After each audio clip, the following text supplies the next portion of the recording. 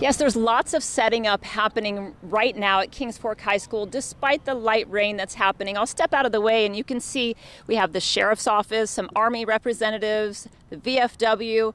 They are setting up, inviting the community out. It starts at 5:30 and they have lots of tents happening. So despite this rain, they're hoping a lot of visitors will come out. Again, this is for National Night Out. Now, earlier today, we were in Portsmouth. We talked to the family of Jamel Howell.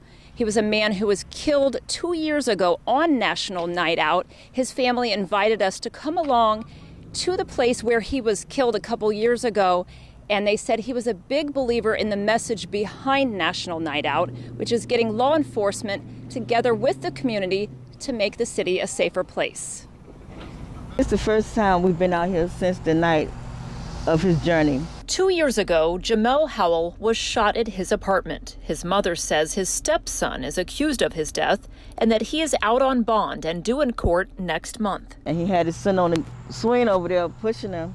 That was the last live that we've seen of him. Howell's family says earlier in the night he had participated in the National Night Out festivities. To know that National Night Out was on the night that he died, shocking, because it's supposed to be about safety. For his daughter, coming back here brings a rush of memories. He used to live here, to work on cars out here, to play with me on this park over here.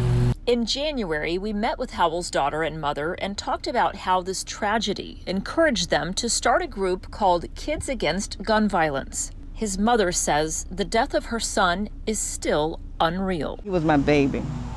He was my best friend. He was the one that called me and said, "Mama." Can't nobody say mama the way he did. Well, I'm waiting to get out of this dream with somebody. I'm hoping he waking me up saying, "Mom." Howell's message 2 years ago on this night. Trust the policemen. Trust the police. They're good people. And on this National Night Out, law enforcement officers hope to gather the support of the community to help make the city safer. We're just hoping to get out and see everybody and let them see us on not just on their bad days, but on their good days.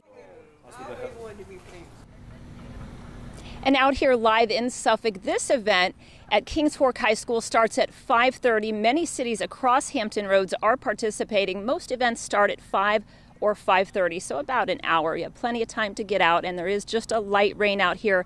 For a list of some of those events, you can go to our website, WTKR.com.